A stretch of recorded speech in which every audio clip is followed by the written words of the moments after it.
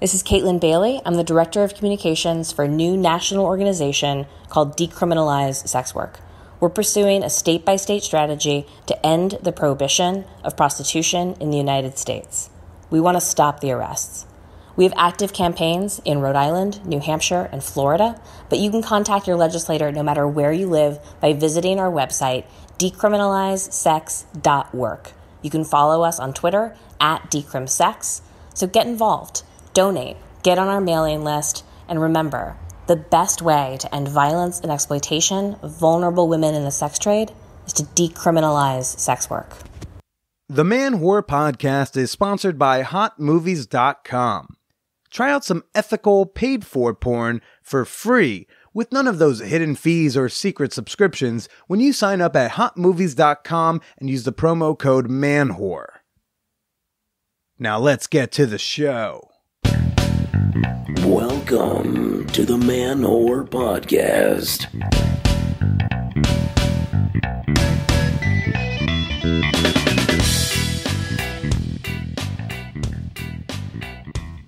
Shout out to all the harlots and whores, strippers and strumpets. This is Billy Procida, and you are listening to the Man-Whore Podcast.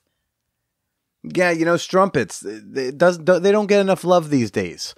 Big fan of the word strumpet. I don't think it gets used enough. What's up, everybody?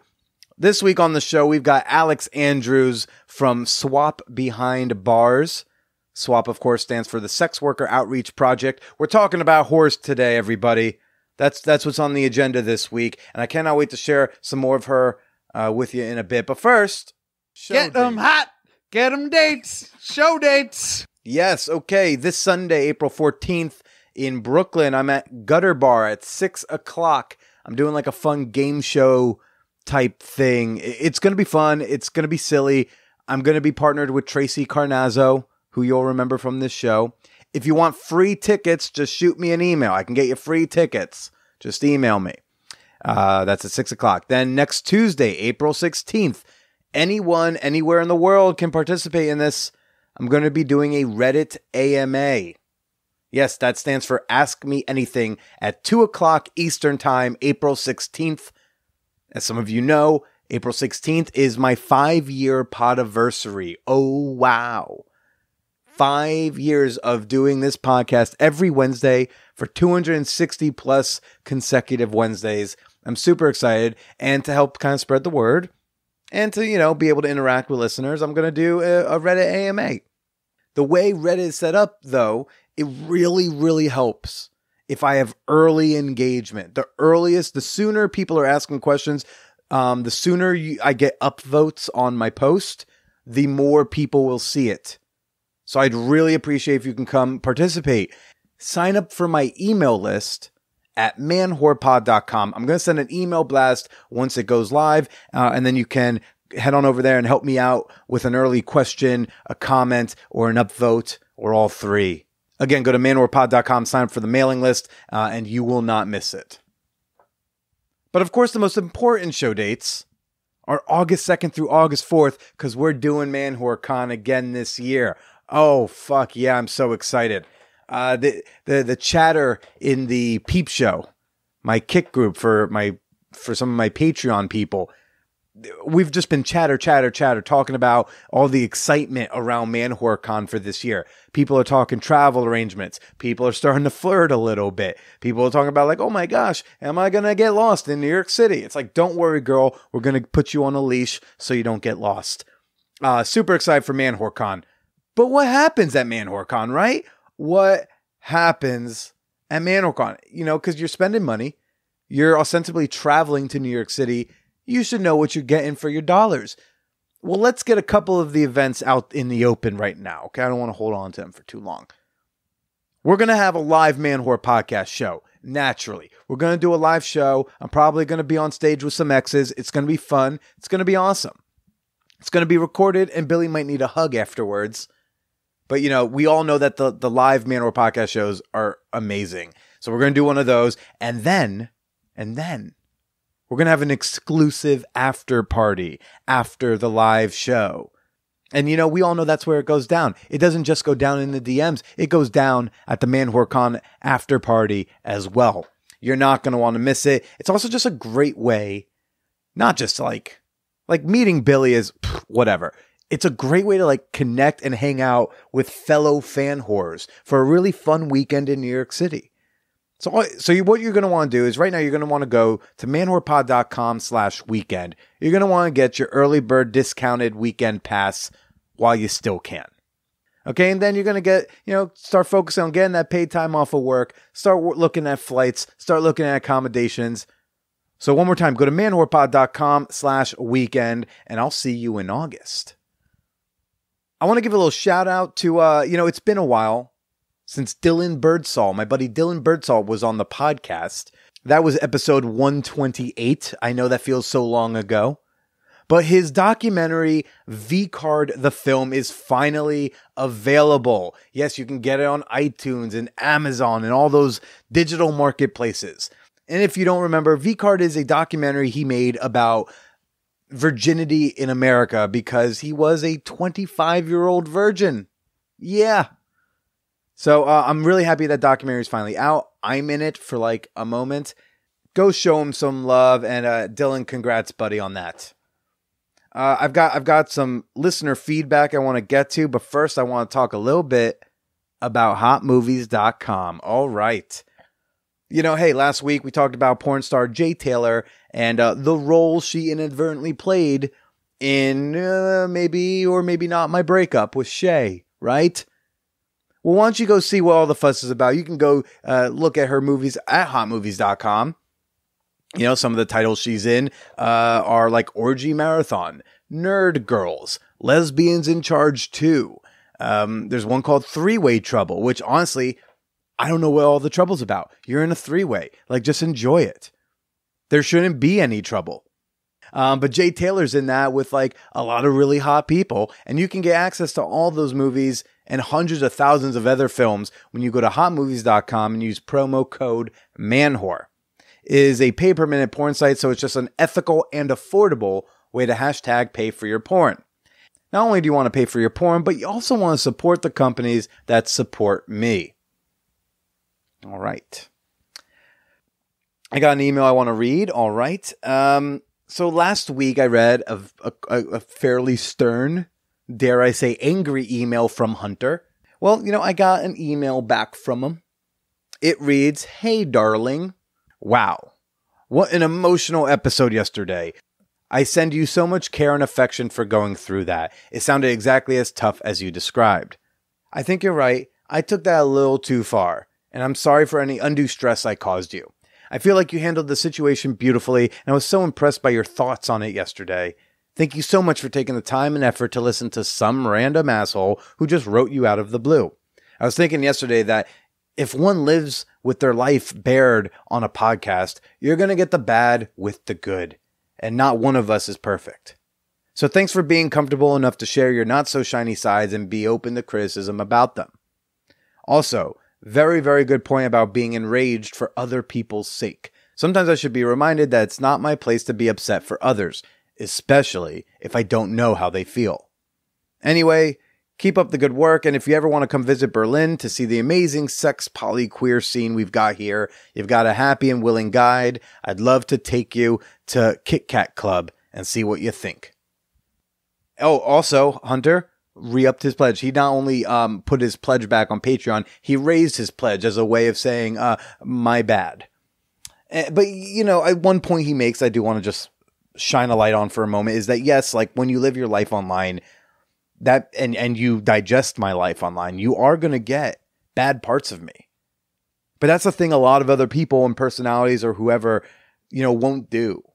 So they're going to always seem shiny and awesome. But that's because they kind of hide and they pick and choose which are the good things they're going to share with the world. And I'm just I don't really know how to filter. I'm just going to give you all of it. And you're going to have to figure out what kind of messy human being I am.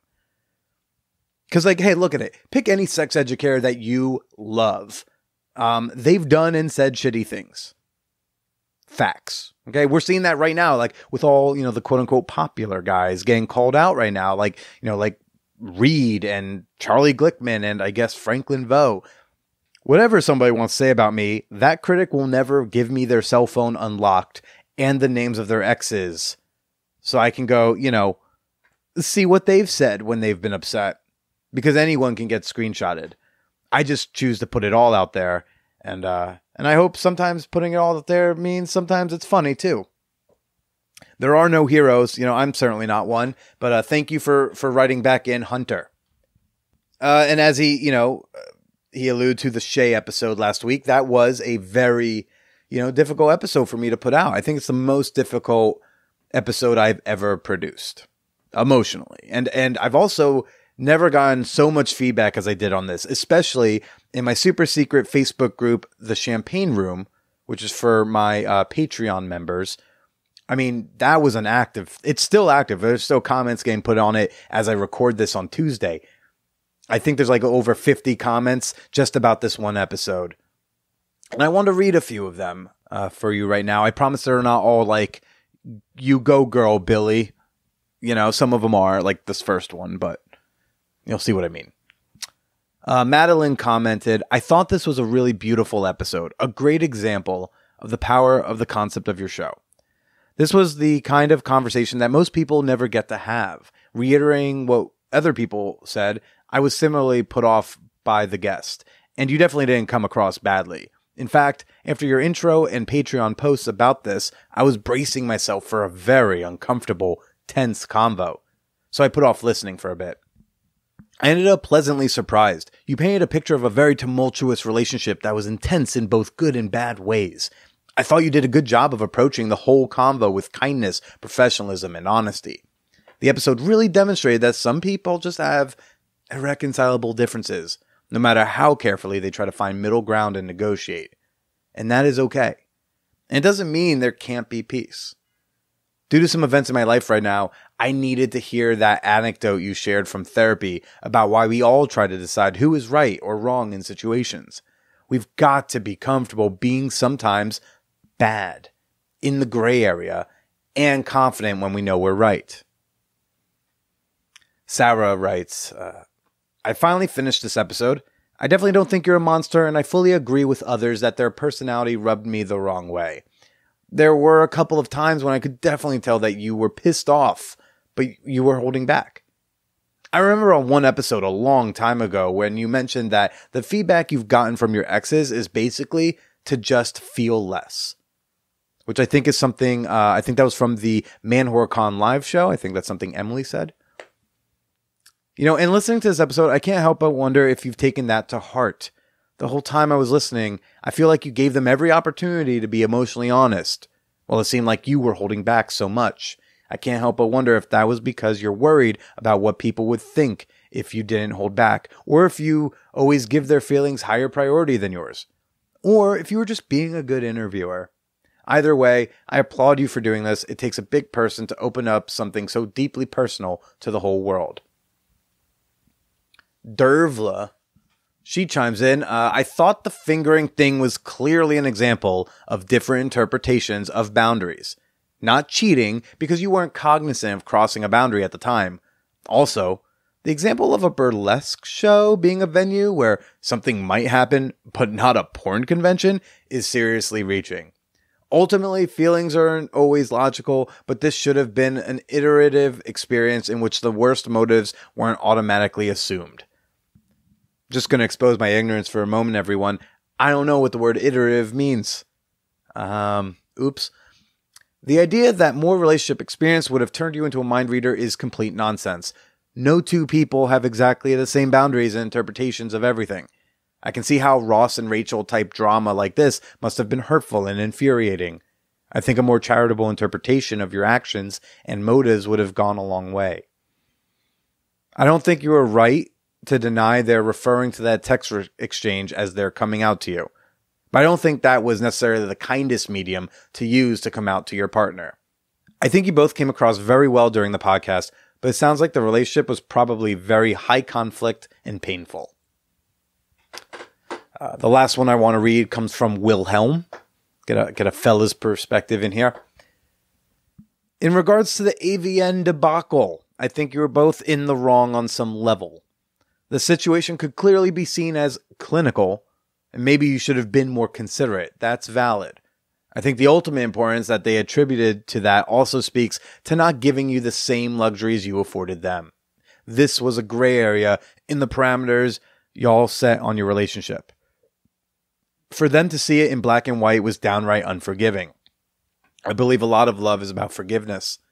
I don't think they afforded you that, and I got the feeling that your fights were more about you being right. So, and that was just some of the comments, and there was a lot of like sub-comments under a lot of those. Last week's episode really sparked a lot of conversation in the champagne room, and I thought that was really awesome to see amongst my patrons.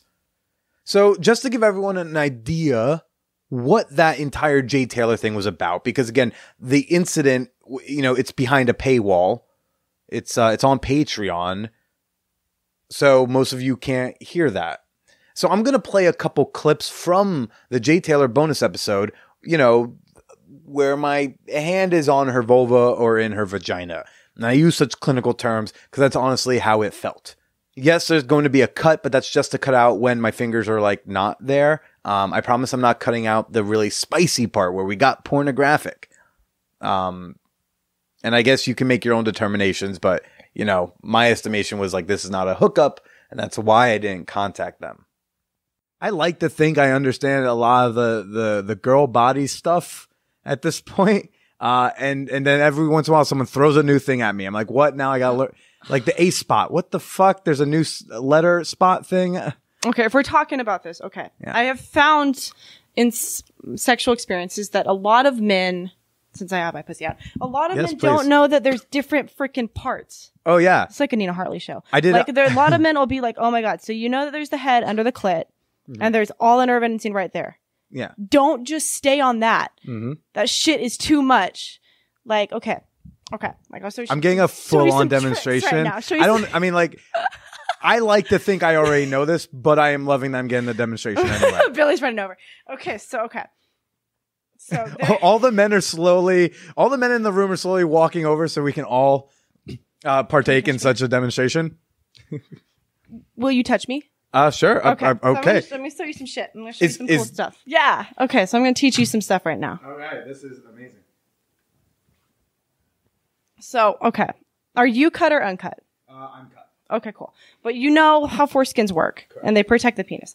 Okay. So I have my shaft of my clitoris is under the hood. So if you pinch the sides of my clitoris and you can jerk off my clit slow.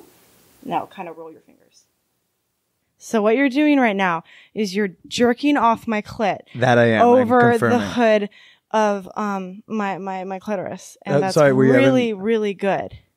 And you're not hurting me, and you don't need any lubrication because you're not inside me or under the hood. Okay. So this is really, really pleasurable for me. And you can do it for a really long time, and it's not going to hurt your fingers or make your tired. Because it's also not making your clit like... It's not too much. Yeah, because it's not direct. Okay. So now I taught you a cool trick. Yeah. So for Patreon, we do all the things. Yes, we do apparently. So men think that there's just the G spot, and they like, and I'm gonna do this thing, and she'll like if you, you're fingering me. Okay. So give me your finger. Okay. She's okay. Put your middle finger into my vagina. Now rotate down. Okay. Rotate down. Wait, down towards the couch? Your whole hand. Oh, yeah, this. Okay. There you go. Okay, so now push down. Okay. And see what you're so cute. You're trying to fuck me. So like you're not fucking me. See what you're doing now is you're pushing down on where my muscles are. Okay. And so it feels like there's a big dick in me. See, I feel like we're all taught to do the rotate up. And that's where my G-spot is, which you can do. But this is like this is a much deeper, slower, sensual fingering thing. You just fingered my pussy. Hi, Billy. I mean, I can keep going. I was just trying to be. I was like, it's like you know, it's like fair use. You're like, you have to in fair use, you have to use the amount that exactly the amount you need before it's Like, too much. So I'm just like, okay. I'm trying to do as much fingering as like I'm allowed to do without going like one thrust too much. Yeah, there's so much to do here, and like Nina, she'll like you rub all. Again, if you want to hear me cheat on Shay in full, or you know, just learn something about the vagina. That bonus episode is available to all $5 and up members on Patreon. Speaking of Patreon, it's time for the fan whore appreciation moment. Okay. This is the part of the podcast where I like to give a little shout out to some of the members of my fan whore community on Patreon. And what is Patreon? Well, it's a great way to support the podcast and become a member of an awesome sex-positive community of like-minded listeners. I've only been doing this for 5 years. You know, I feel like I deserve a couple dollars out of you. So right now I want to give a shout out to the people who put the dollars where the downloads are. Luke Adams. Thank you, buddy. I see you're an MFT. That's pretty cool. Keeping the families together or separating them when they should be. Way to do like actual good things in the world, man. Michael Bishop. I want to say thank you, buddy. You seem cool based on my little bit of research, but I got to say, your dad looks like a badass. Let's get him in the peep show too. But we're happy to have you as well, sir. And thank you to Amber Lynn Kaler. She's one of our new super active peep show members. And I am so excited to finally meet you in August at ManwhoreCon. And you too can become a part of this awesome sex positive community and support the show that you listen to probably every week when you sign up at patreon.com/manwhorepodcast. That's Patreon, patreon.com/manwhorepodcast.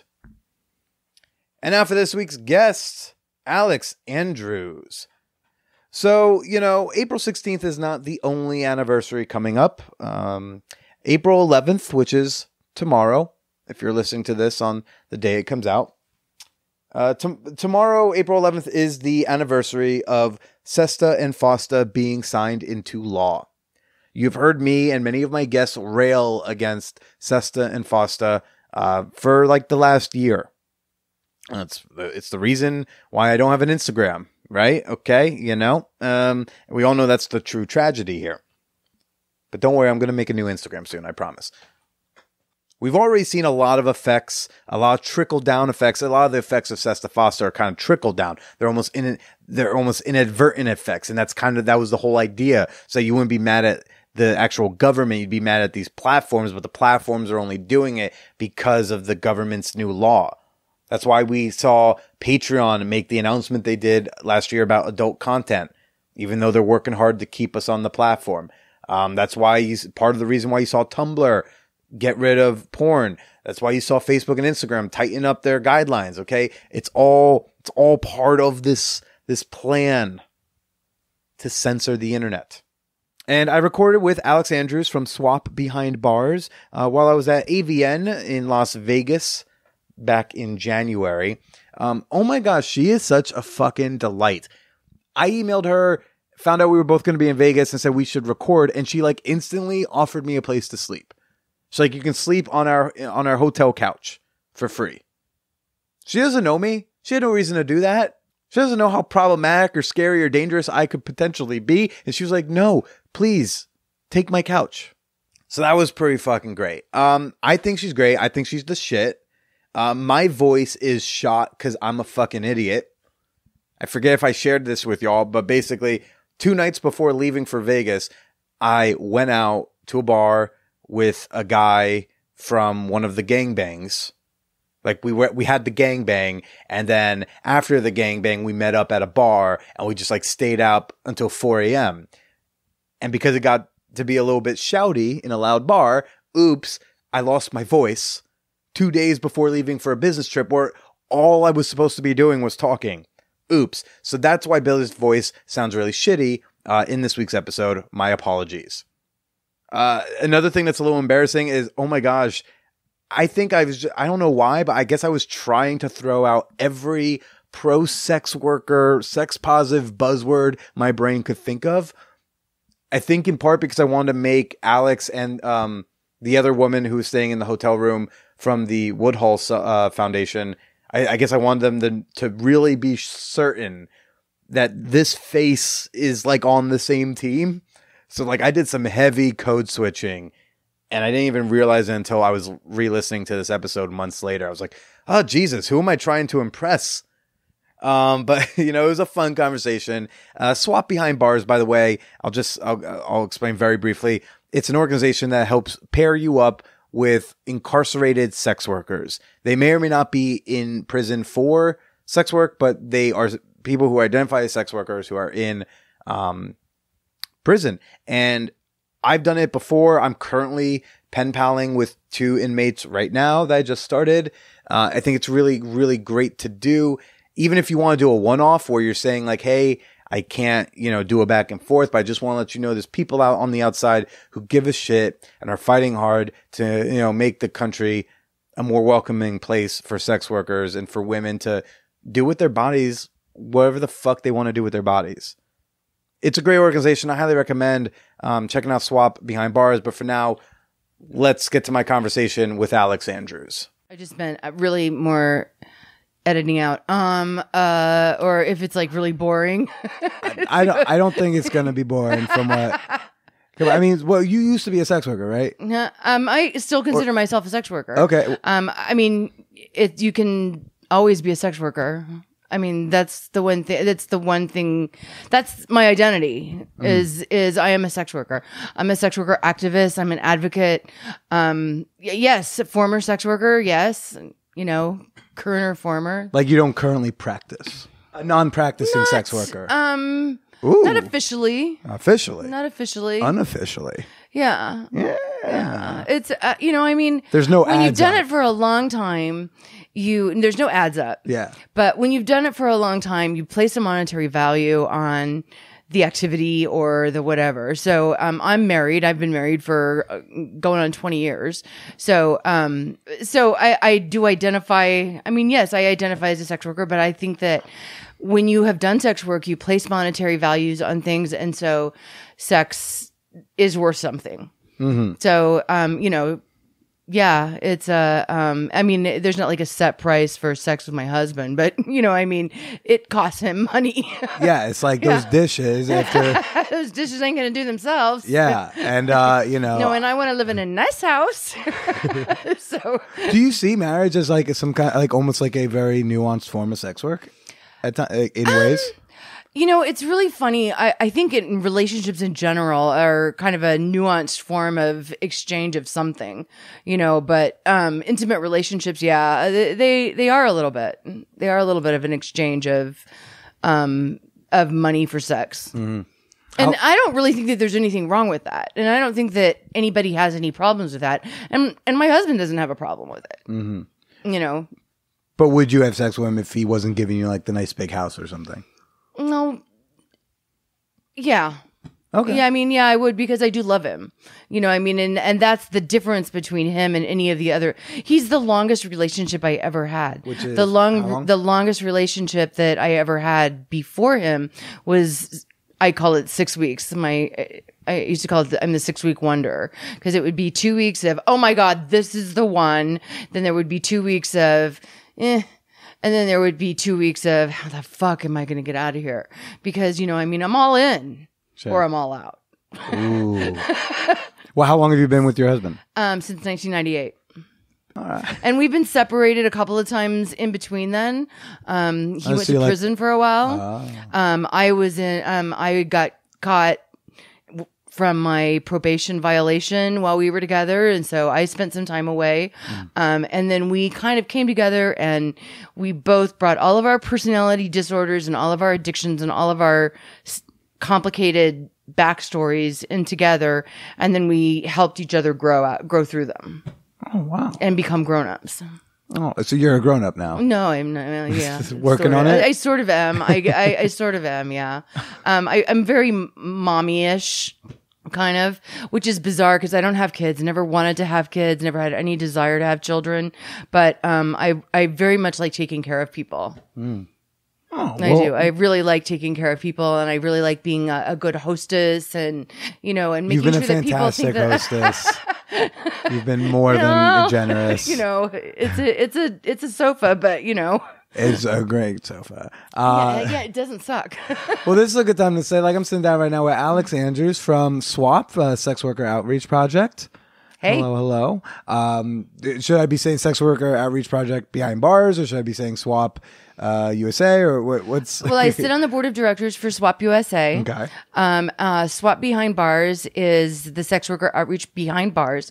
And we originally started out as a chapter of SWAP USA in May of 2016. A little bit into it, we realized it was going to be just huge. And SWAP USA didn't really have the capacity to support us in the way that we needed to be supported in order to do that. Okay. And so we had a 501c3 from previous work, because I've kind of been doing advocacy for a while now, and I know a lot of people who have been doing advocacy. So we put the Sex Worker Outreach Project Behind Bars under another 501c3 in order so that we could be a little bit more we could do a little bit more of what we needed to do and operate in a little bit quicker. And that's worked out really well. All right. And I've talked about SWAP several times on the podcast over the years. I had a pen pal through it. I was a fan of that. That was a fun interaction to do. I'm looking forward to getting back into it. The woman I was writing is now out. Much better than the other one, because the other woman I was paired up with was like that one. It was harmless. It was like uncomfortable but harmless. It was so I got matched up with someone, and I sent like my initial letter, and in it, like, I explained, I do this like podcast, and I guess she thought I would be a better fit for like her friend. So she passed my letter to her without consent. Yeah, and then I just got a letter back from a different inmate who was like, "Yeah, like my friend passed us along, thought we'd be good together." There were like some together language that should have been a red flag, but then starts being like, "I'm really into this and that." She's like telling me all of her kinks and her fetishes, and it's like as if I'm gonna be her dirty pen pal, and I'm like, "Ooh." What do I do with this? Yeah, it's like, do I jerk off to it? Do I throw it away? I don't know what I'm supposed to do here. But it's a really cool thing that y'all do. And it's not just the pen pal matching. I think you also try to help get books in there. And like you do, I was listening to you talk all day. Like you do a lot of work to help these women who are incarcerated, and men who are incarcerated. Help themselves. Yeah. We want to provide resources for people so that we feel like community is so incredibly important. It's so important to have people that you can talk to, and people who are in prison, like sex workers in a lot of ways, are so isolated. A lot of times they've been just completely abandoned by their family. Their friends may be living lives that they can't obviously participate with at the time. They've been involved in things that they don't want to be involved in. So it's incredibly isolating. They don't know, they're not caught up on the news. They don't know about boundaries. They don't know that we're having conversations about consent. The Me Too movement doesn't mean anything to them because they don't know what it is.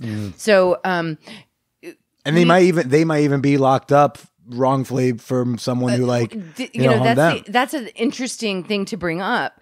There's never been any research to determine how many people are locked up for assaulting or killing their abuser, which just was in the news vastly. I don't know when this episode comes out, but like we in this real time, as we're at AVN, it's like Centoya Brown? Yeah, got released. Yep. Was pardoned, or she what? Was actually granted clemency. What is clemency? Clemency is where the governor says that you can get out of jail. But why it is that different from pardon a pardon? You. But it doesn't pardon you from the crime, which means that she could still be on parole, or not be allowed to vote, stuff like that. Not be allowed to vote. She still won't have her civil rights, that kind of thing. But there's a possibility that because it's a state crime, I don't believe that she's in a federal prison. I don't think she was in a No, prison. it was a state thing. So It was everyone a state was thing. yeah. So she could have her sentence vacated at some point in time. You know, since she's been in there, she's gotten her bachelor's degree. She's really made some serious accomplishments. And a lot of people worked really hard, you know, including us, to support her getting clemency from the governor. You know, we also worked with another person in California that was in prison for trafficking when she had actually been a trafficking victim herself. And, you know, she turned 18 and then 2 weeks later they had this bust and she went to prison for trafficking. Why? Because like she was like because an adult she was 18 and they had a 16 or 17-year-old and they're like, well, you were working together because working together helps keep sex workers safe. Right. You know, so that's in the street economies. We always encourage people to work together, do drugs together, because that way someone knows where you're at or if you're in harm's way. But don't you also would you also say you advocate to like not be doing sex work when you're underage? Well, I mean, if you have the control over it to do it, I mean, obviously, well, you know, the age of consent is 18.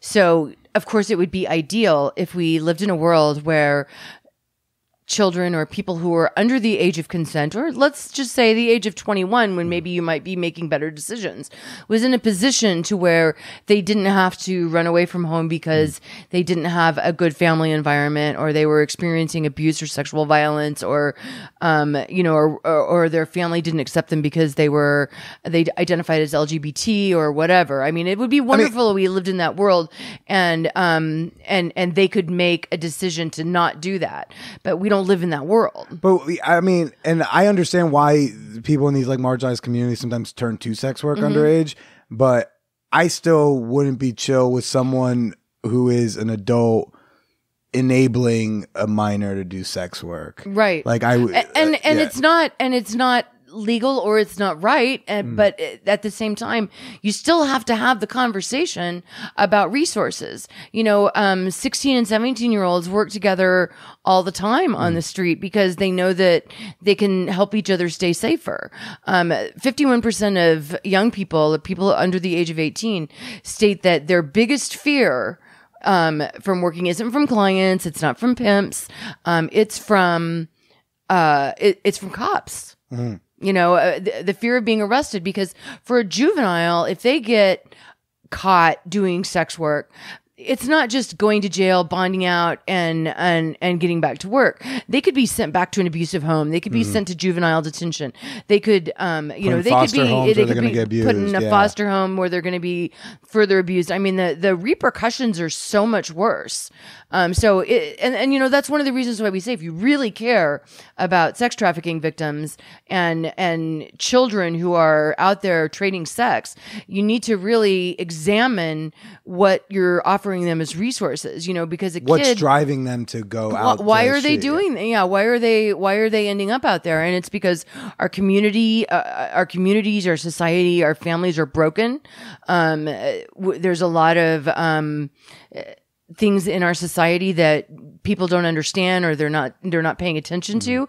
And so a lot of times we've bred this situation for this stuff to happen. Yeah. You know, our society has created this environment for kids who aren't accepted where they're at to make decisions that, you know, as adults, we don't think are the right decisions. And so when you know, when were you practicing sex work? Like not the marriage version. Yeah. You know, like what? I was working. I graduated early from high school. I had gone to, pants? Sort of. I went to beauty school and I got my license, and I was working in a salon. I was living away from my parents. I was 17, and I found out that there was a strip club. I needed money to pay rent because even though I was earning decent money at the salon, I needed money to pay rent. You know, it was apartment. I wanted a car, you know, all that kind of thing. So I looked up in the Penny Saver, and there was an ad for they called it semi-topless cocktail waitresses. Yeah. Okay, topless cocktail waitresses. So I called the strip club and I said, what is semi-topless? And they said, well, you have to wear pasties. And so I said, okay, thanks. And I hung up and I called them back. I said, what are pasties? So, honey, if you need to ask. Right, and it was basically the penny saver was saying you could earn $1,000 a week. And I was like, cool, I could use $1,000 a week. So I went down, I applied, I started working as a cocktail waitress. Eventually I started stripping. I worked in several clubs in the Houston, Dallas area. And I moved to San Antonio to be with a girl that I thought that I was madly in love with during one of these 6-week things. And I thought that this was the one. I was going to be with her forever. And I moved to San Antonio and I delivered a drink up to the second floor of the strip club DJ, which is where the DJ was. And on my way back down, I slid down the stairs and broke my kneecap. And I ended up, obviously, stripping was no longer that's on the table. That's the stripping version of just like, day one of his rookie career, blows out his knee. Exactly. NFL's done. Exactly. It's all over. So, you sound like my uncle's like, I would have gone pro if I had blown out my knee in college.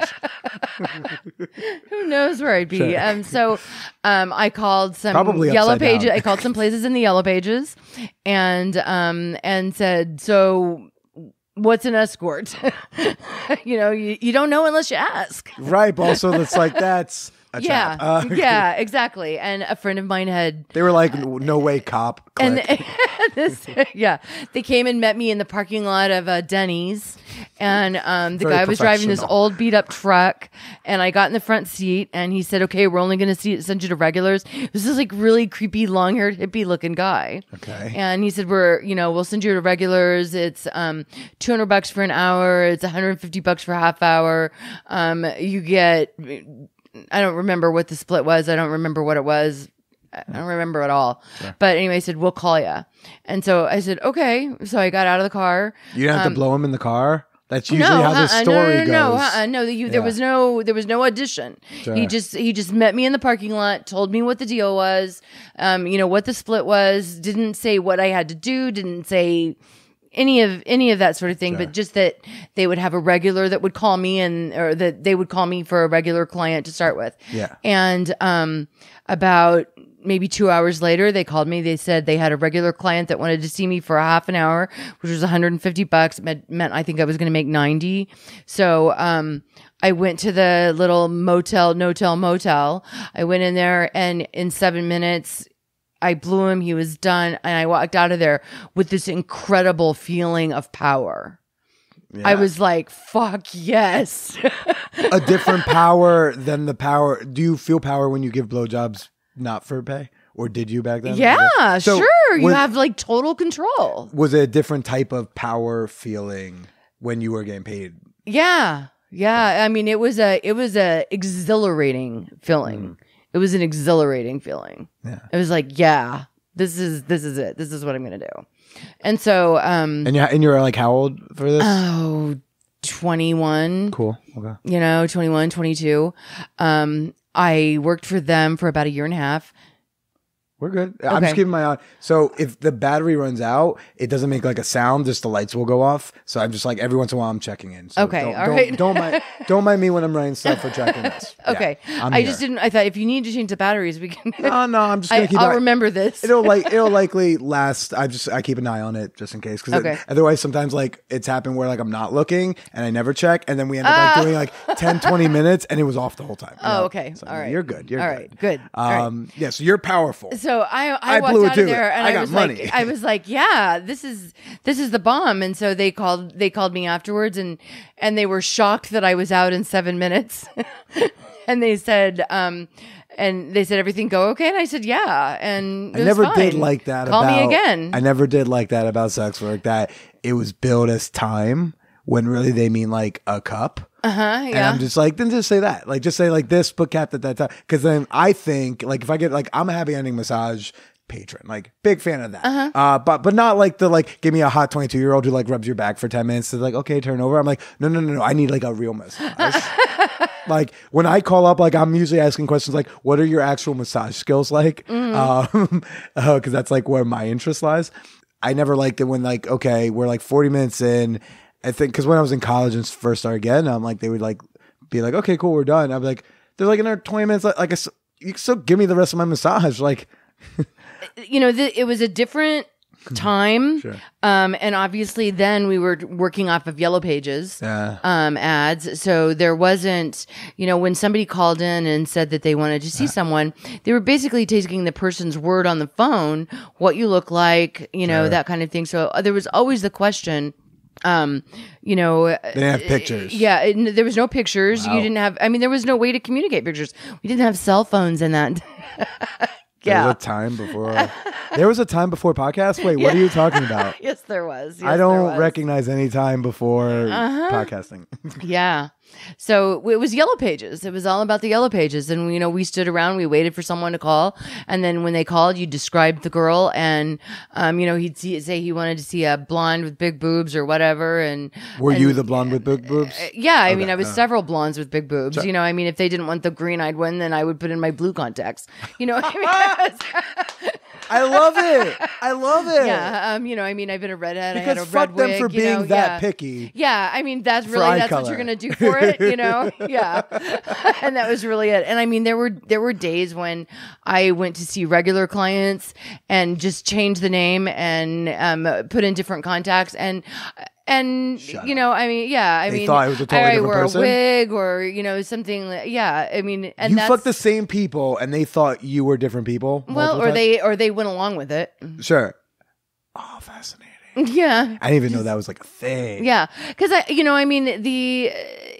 the time, I think that I don't think that they would recognize people that came to their hotel rooms anyway. So we all knew what we were there for. And, that was kind of the beauty of the time is everybody knew what we were all there for. Nobody had to ask any questions. We knew what an escort service was.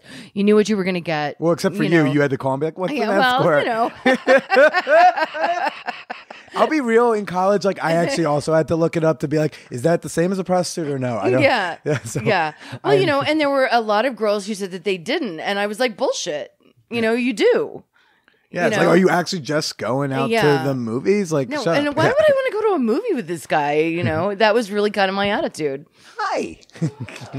Yeah, I had no desire to go to dinner with someone. It was, I wanted to go in, do the deed, and move on. Yeah. You were talking about how you've been locked up several times, right? Yeah.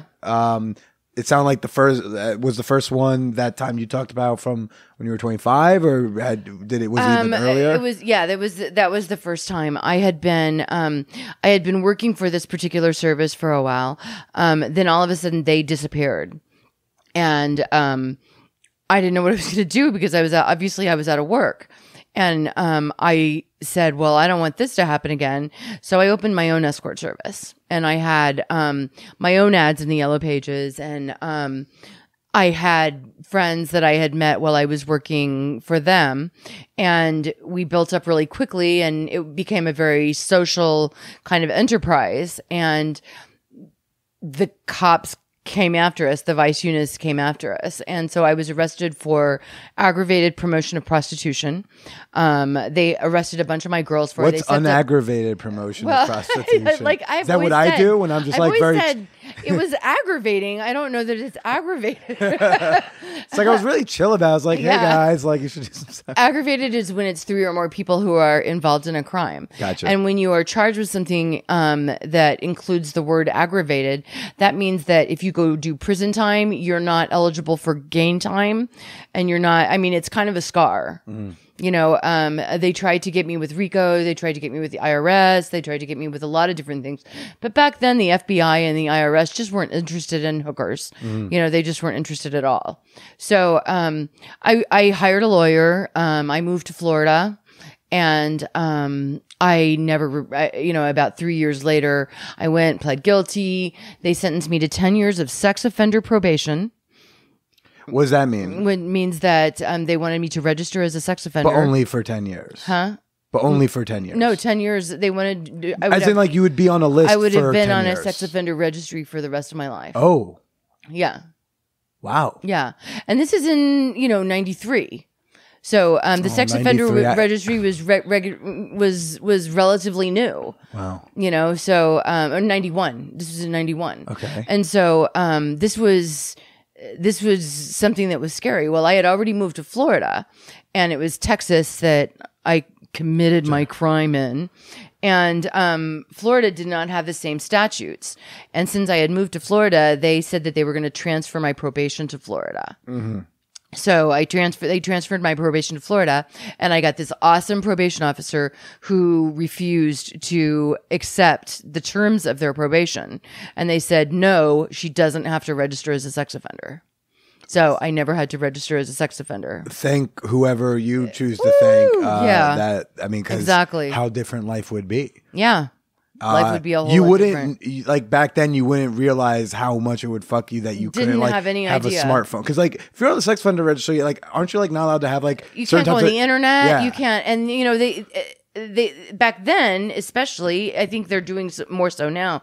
I mean, you're not allowed to be on the internet. You're not allowed to have a smartphone. You're not allowed to live within 1,000 yards of a school. The school's church, the one we or all playground. like. That's the one we all joke about and like understand. But like the whole like not having an internet thing is just like, what job can you get? You're sentencing someone to like a job at McDonald's. That's really what you sentence them to. Mm-hmm. That's the thing that needs some serious reform as well as the sex offender registry. That needs to be fucking fixed because like some of this shit is just getting ridiculous. You're getting high school kids put on it for sexting each other, and it's just like, yes, it's child pornography, but like let's have some fucking nuance and like not ruin someone's life at 16. There was just an article out the other day that there was an 11-year-old that was put on the sex offender registry. Like what the fuck? Yeah, because he had, his parents were giving him a bath. He touched his sister's genitals, and child services came in and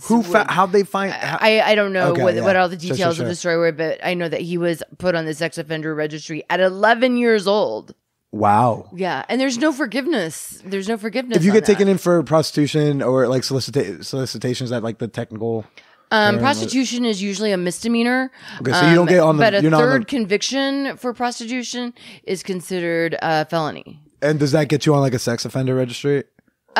They can also demand that you get tested for STI tested. Judges can have you be chemically sterilized. Still? Yes, still. Yeah, there's some shit that just needs fixed. Yeah. Oh, like I'm all like, yeah, like decrim. And then I'm just like, oh, but this thing, like, oh, fucking, that is like medieval. Yeah. Wow. So you were locked up at first. You were put in jail at 25? Well, no, I actually did not get treated that badly in the beginning. I had an attorney. I knew that the indictment was coming. My attorney walked me through the initial arrest. And then I moved to Florida and we fought it from Florida. And so we were in litigation for 3 years, and finally it dusted off the shelf and they said, you're going to have to come back. So I went back, I pled guilty, and then I went back to Florida and never reported to Texas. Gotcha. And basically, that was not appreciated at all. So do you just avoid Texas these days? But I left Texas. I never reported. They picked me up in Florida several times, and Texas never had me extradited. Sure. So they would hold me in jail in Florida. They picked you up for like that for the Texas thing or for new charges? They would pick me up. They would pick me up for the Texas thing because it was a violation of probation. Okay. They'd hold me in jail over the weekend, and then Texas would say, "Yeah, we're not going to come get her." How many times have you been charged with sex work related crimes? 4. 4. Yeah. And were they all usually like they were all for running an escort service, or they were all pimping related charges. Sure, right. Prostitution related charges. Did they not did they just not care when you were solicited? Like, was that just a thing that you kind of like didn't give a shit about? I never got caught. Okay. As a working as an escort, because I know that I went to calls that were cops at one time, but I just never, I screened everyone before I went on a call. I screened them, but a lot of people didn't. So what was sex work like in, let's say, the 90s, pre all this technology, pre the ads with the photos, and pre like having websites where you can like blacklist sharing and all that. Was there like blacklist sharing? Was there like community at all in areas? Oh, we had a wonderful community. Yeah. When we had the community, when I was running the escort service in Texas, we would meet at a restaurant that was a 24-hour restaurant, and we would just come and go. The beepers would go off. We had beepers! Yeah. That's one of the biggest differences. Yeah. The beepers would go off. We'd go to the payphone. You'd make the phone call. With my service, we had a professional telephone and system installed. We had 12 different numbers coming into this. We had 24-hour people who were running the phone 24 hours. They were making commission based on the number of calls that they sent out. It was a good operation, because if someone didn't want to do sex work for a while, or they needed a break, they could get on the phone and they could earn good money just being on the phone. So, there were always opportunities, and, there's a huge turnover in the industry. People decide they don't want to do it anymore. And so they stop calling in or whatever. But did y'all have blacklist sharing back then in a different fashion? We didn't have blacklist sharing. But we all kind of knew. I mean, there wasn't like official blacklist sharing. But you all knew the level of violence didn't exist then for escorts. Really? No, I mean, there was still a lot that went on, for street-based work. Okay. And in San Antonio in particular, over on the other side of town, where there was a lot of gang activity and that kind of thing, it was a whole different story. Mm-hmm. You never did street work? Never did street work. Okay. Never did street work. It was always escort or strip clubs. Sure. Early 2000s. I'm curious to like the evolution of the sex work, like how it looks differently as the technology kind of changes and grows. Because like even like probably 2002 is a lot different than how people were getting clients a couple years ago. Well, it used to be you could call up and you'd get a phone number and you could put an ad in the Yellow Pages, and every month you paid a piece of your Yellow Pages bill with your phone bill. Yeah. And then it changed to where they wanted you to pay for your Yellow Pages ad all up front because people would just disconnect their numbers or whatever. And then it got to be, and I can remember the time when I called to renew my ad and they would not take my ad for the Yellow Pages. And I was like, what the fuck am I going to do? Was it because they were like, we're not taking sex work? Because they were not taking sex work ads anymore. They were not taking ads for escort services anymore. So what did you do? And so they were starting to go to magazines, weekly magazines, like Orlando Weekly or Tampa Weekly or Tampa Bay Weekly. They'd have these little magazine rags that you'd pick up. There was another magazine that was called Vivid that came out, and they would be advertising, body rubs and body shop, body rub massage places started popping up. Now you're just putting me in the mood where I'm like, maybe I need to get like myself You need a massage. Yeah. I'll figure that out later. Okay. Sorry. Continue. Yeah, and those became, that became the new normal. And so you'd have to buy this really incredibly expensive ad in this magazine. You'd have to buy several ads and it just got really, really complicated. And there was so much, everybody was so confused over the loss of the Yellow Pages that it just became a really complicated industry to be in. Mm-hmm. So what was the way to adapt like from that? That was right before the internet started taking off. Okay. And I think that's probably, and that's when I left, the industry. That's when I kind of transitioned out. And remember, I had, at that point, you're in your like early mid 30s, right? Is that 38. Okay. Yeah. So, I was hitting the age where it's not as easy to do it anymore, as it was, 10 or 15 years earlier. So you did sex for like well over a decade. Well over a decade. Yeah. Close to 15 years. Amazing. 16 years, something like that. Yeah. I did it for a long time. And, it was a bumpy ride out, it was a really bumpy ride out.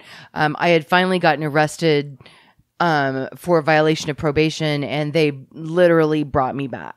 So they left me in a Florida jail for like 30 days, then came and picked me up and took me back to Texas, where I stayed in a really rough jail for another 60 days. And then they put me back out on the probation.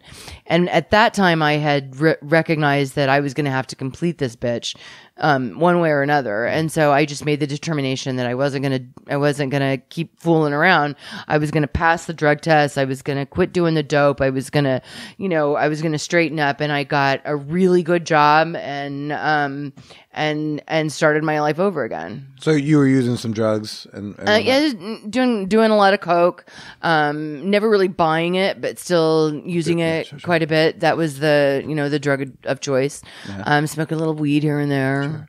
And so when you were like, oh, I'm going to clean my act up with like the drug stuff, did that all overlap? Would that correspond with the like, oh, I'm also going to stop doing sex work? As if it's like, I'm going to stop doing all these things. No, I kept doing okay. drugs well into probably 2003, 2004. Okay. And then I just outgrew it. Okay. And so that decision to like stop doing sex work, like, I mean, would you have these times when you like missed it? I missed the money. Okay. I missed the money, and I will still say that, every once in a while I have the opportunity to make a good chunk of change. That it's nice. I just don't want to I just don't want to glamorize the idea that people think that they can just jump in, make a ton of money, and then just jump out. Because even though it seems like that's what I did, it was stumbly and bumbly along the way. I mean, so you want people like frivolously and you spend it going just as fast. It. Yeah, you spend it just as fast as you earn it. I am basically I'm really good at saving money, but I have seen lots of people who are not good at saving money. And that's something that you learn how to do. And, sex work is something that you make a lot of money in your younger years. And a lot of people have a hard time. I mean, not as many people are making just as much money when they get older as they are when they're young. And so, there's a shelf life. And so I just feel like it's really important to be real. And to recognize that, no, I'm not making as much money doing sex work, and I wouldn't be, even if I were doing it full time, as I did when I was 25, and that would be okay. Sure. That would be okay. But I just recognize that now. And sugar daddy wasn't a thing. Sure. It wasn't. We had regular clients that wanted to see the same person over a period of time, but there was nobody offering to take care of your bills for the month. Sure. That wasn't, that was something that was developed out of the internet and out of magazines. And, there's always been, there's 1 in 1,000 clients that wants to connect with the girl, and usually they are the stalker, and you end up having to fire that client. Yeah. Do you think that the development of sugar babies, like in the age of the internet, came from a place of stigma to be like, well, I'm not fucking for money. I'm just like dating for some help. Do you think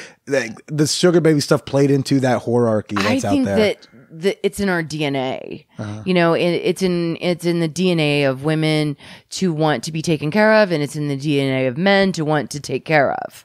I think that's just something that's within that's just something that happens. And I think that it's a levelized convenience of sorts.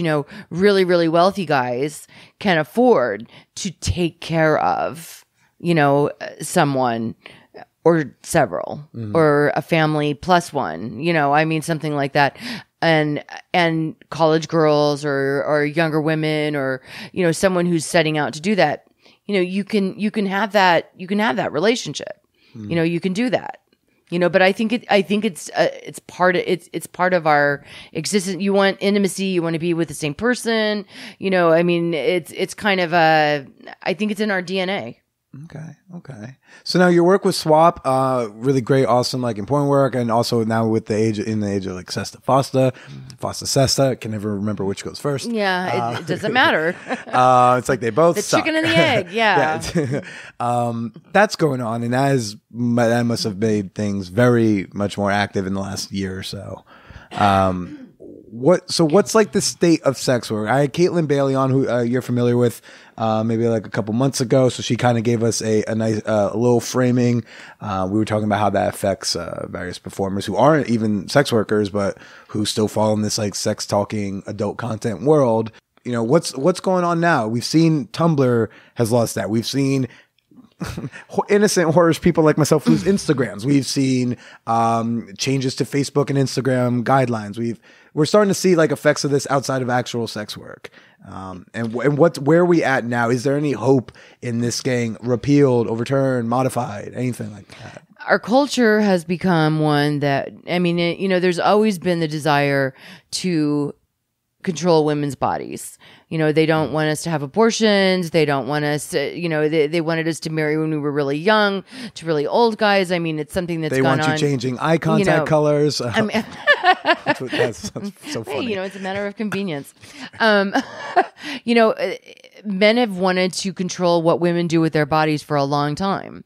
And our culture has kind of propagated this idea that women can't take care of themselves. And evangelicals have become more popular. They're becoming more of our political framework. They're making they're starting to make decisions about our bodily autonomy that are not cool. And I think that at the end of the day, that's what really frustrates me the more than anything in the world is that there's some guy in Washington that thinks he has the right to tell me what I can do with my body in Florida. Sure. And that really irks me. I mean, that irks me too. Yeah. But it's like, what's a realistic route right now? Because we have a federal law, but you're saying like maybe we could try to do things locally. Well, we have different areas of the country who have different feelings about the whole idea of decriminalization, legalization, Nordic model. I mean, there's a lot of different models that people are looking at. Most of our northeastern areas are a little bit more open to the idea of decriminalization. There's a movement right now in Washington, D.C.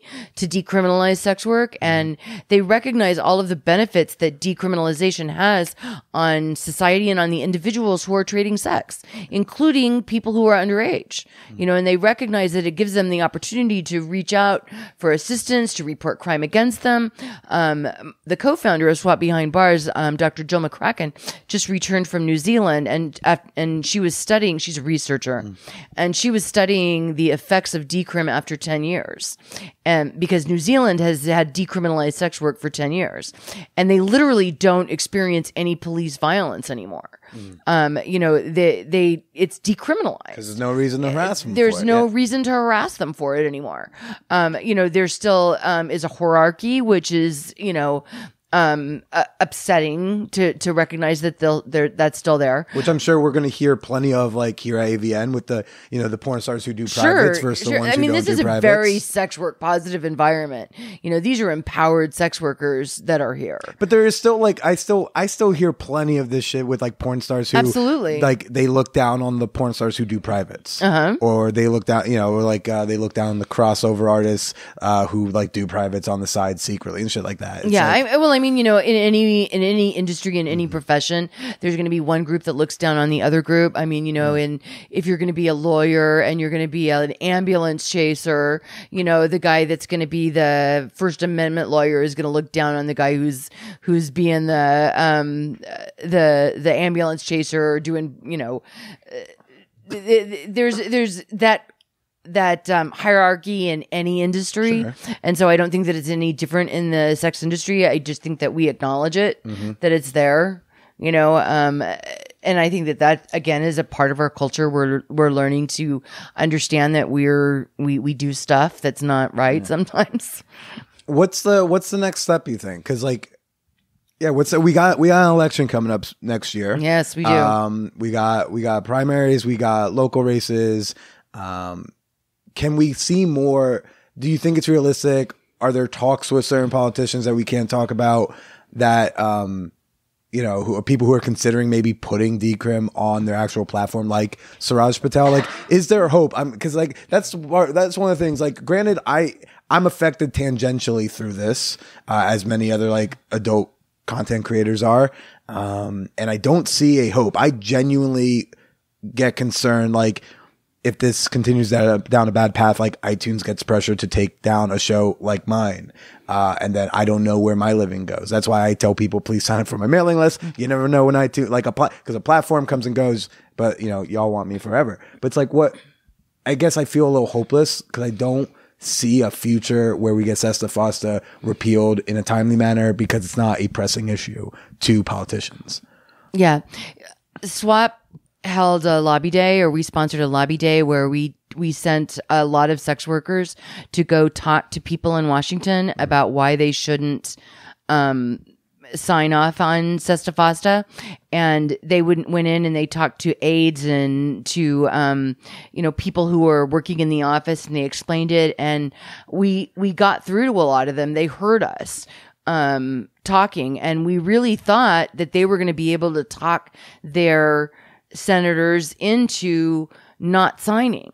But at the end of the day, it came back in, they signed it, and it's all because that's what they thought their constituents wanted. They passed this hasty legislation. The law was not written well. They passed it in a really hasty manner. It's a knee-jerk reaction. Fight online sex trafficking. Yes, we don't want sex trafficking. Sex workers don't want people being forced into sex work. We don't want that. Nobody wants that. That's crazy, but it's really the enabling pimps law, because as soon as SESTA and FOSTA passed and they pulled down Backpage, it was almost immediately that, predatory people started reaching out to sex workers who they knew were in fear of being homeless, and started saying, "Hey, listen, you and I, we can do business together," and it happened almost immediately. Yeah. So it was very harmful legislation. It's going to have to be repealed. There's just not any other option. We're going to have to go in there, and we're going to have to keep working. As people come to understand the harm that it's done, and as people start, as real people like you, as real people that are in the community, start to engage with sex workers, with sex worker rights activists, with just everyday normal people, and as they start to realize this is a really bad law and it's really harmful, and they're going to vote new people in. I'm not hopeless. I do think that this is a fight we can win, but I think it's going to take a long, hard push, and it's going to take everybody working together. That's one of the reasons why we're here at AVN. We're trying to talk to the vendors, to people who don't know about SESTA FOSTA, or people who know about SESTA FOSTA but thinks that it doesn't affect them. Right. There's literally no one here at AVN, including clients, that there isn't a possibility that they could be impacted by this law. So literally everyone needs to engage with this legislation and fighting this legislation. So someone listening right now at home, what can they do? Find out what your local politicians' attitudes is towards sex work. Find out how they voted in the past regarding, find out what your laws are in your community about prostitution. Find out what the services are in your community for people who have been exploited. Find out what the services are for people who want to exit sex work. Make an effort to get to know what your community is, because at the end of the day, all of these problems are community-based problems, and they're not going to be solved in our legislature, but they are going to be solved by people who vote. And so everybody needs to vote. They need to vote people in who will support legislation that makes sense. Legislation that makes sense about sex work, legislation that makes sense about gun control, legislation that makes sense about homeless stuff. There's just, we need to vote people in who are going to recognize that the value of our society is measured by how we treat the most vulnerable members of our community. And we got to do a better job. So some phone calls, some educating yourselves. I think that's a lot to ask of an American to actually read something or, look into an issue. Do it. But gosh, I hope so. We can do it. And you're doing fantastic work, and I thank you, for doing it. And where can people find you? Where can they find SWAP? Where do they if they're interested in becoming a pen pal with a sex worker who's incarcerated, where can they go? Swap Behind Bars is www.swapbehindbars.org. You can write to me at Alex, ALEX, at swapusa.org. Ask me anything. We're looking for people to support us financially, but the most important thing that you can do is support the members of your community. If you want to send a book, you can go to our website. You can order a book for a sex worker who's incarcerated. If you want to write a letter and bring a sense of community to someone who is sitting in prison and is isolated from the rest of the world, we can help you do that. You can donate money, you can donate time, but most importantly, get to know somebody you love is a sex worker. Somebody you love is trading sex. And find out how you can be their ally. Because it's not just sex work. It's not just fucking someone for money. It's not just stripping. It's the person who went and like did a few foot fetish parties in college. It's that person who cams on the side. It's someone who's a full on porn performer. There's someone who's doing, phone and we sex. all need There's to a lot stand of together, and we all need to recognize that we are all in this together. If this SESTA FOSTA legislation continues the way it is, and the stigma and the isolation continues to grow, and other countries start to take that, we're going to lose our ability to have any kind of adult related content on the internet. And think of what that's going to do to our lives as human beings. It's going that's to less disconnect Man-Whore us. podcast in your life. And isn't that the true tragedy? That is the of worst this part all? of SESTA FOSTA. Alex, thank you so much for chatting with me. It's been a pleasure. And thank you for letting me crash on your couch. Y'all are great. Absolutely. You're angels. And why don't you say goodbye to everybody? Bye. Thank you so much for listening.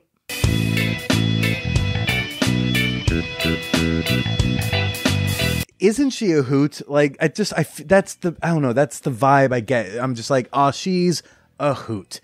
And if you want to hear more of me with Alex Andrews, or you just want to hear more Alex Andrews and are willing to tolerate me, we've got an awesome bonus episode that comes out on Patreon tomorrow for all of my $5 and up members. Head on over to patreon.com/manwhorepodcast to get access today. Again, that's Patreon, patreon.com/manwhorepodcast. Yeah, we've got over 100 bonus episodes over there.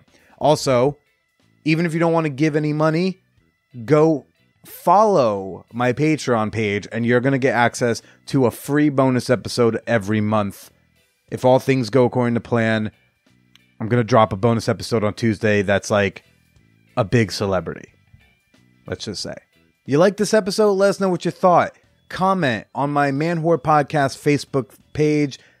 Tweet at me at @TheBillyPresida or shoot me an email at manwhorepod@gmail.com.